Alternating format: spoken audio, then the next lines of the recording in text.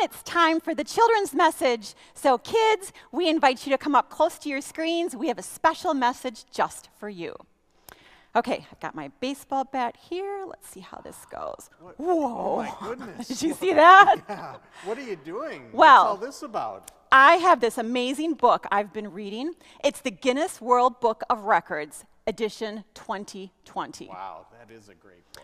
So there's this guy, and he took a baseball bat, he balanced it on one finger, and he ran 100 meters. Wow. But he did it in 14.28 seconds. Can you believe it? That's unbelievable. Crazy. And then there was this woman, and she shot an arrow, and the arrow hit the target, and it was over 40 feet. But wait, she shot it with her feet. Huh. Amazing. Crazy. And then there's a Fortnite record. Pastor Rick, I know you love Fortnite. Oh, yeah. Oh, yeah. So there's this guy, Rocky Stoutenberg. He had the most victory royales in Fortnite and the most eliminations. But wait, he did this using a quad stick, mouth-operated joystick. Really? Crazy. He had 509 victory royales and 11 eliminations. Oh, that is something. Such a record. Wow. Well, you know a lot of records that are in the Guinness World Book of Records, but Miss Dawn, do you know who the greatest hot dog eater in all of the world is? Oh, you mean Joey Chestnut? How do you know that?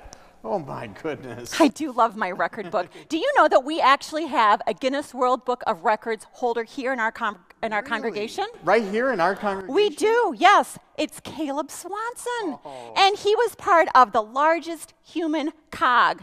656 people. Oh, my Can you goodness. believe it? Crazy. That is amazing. Yeah. You know, it's really something to be the greatest, right? In fact, that reminds me of our Bible story today. The religious leaders come up to Jesus to test him, and they have a very important question for him. They ask Jesus, what is the greatest commandment in all of the Bible? And you know what? Jesus knew the answer. Of course he did. Yes. He said the greatest commandment in all of the Bible is to love God and love your neighbor as yourself. I love that commandment. It is. It's just amazing. I mean, it summarizes everything in the Bible. Love God and love your neighbor as yourself. And those religious leaders asked Jesus that important question, and that is important for us to know. I mean, there's some other great things to know about who's the greatest, like who's the greatest Fortnite player, who's the greatest hot dog eater in the world, and all of that. But the most important thing for us to know is the greatest commandment, to love God and love your neighbor as yourself. Absolutely. Should we have a prayer? Sure, sounds good. Okay, repeat after me. After me. Dear God, Dear God, help us to love you most. help us to love you most. Help us to love our neighbors, Help us to love our neighbors. and help us to take care of each other. And help us to take care of each other. In your name we pray. In your name we pray. Amen. Amen.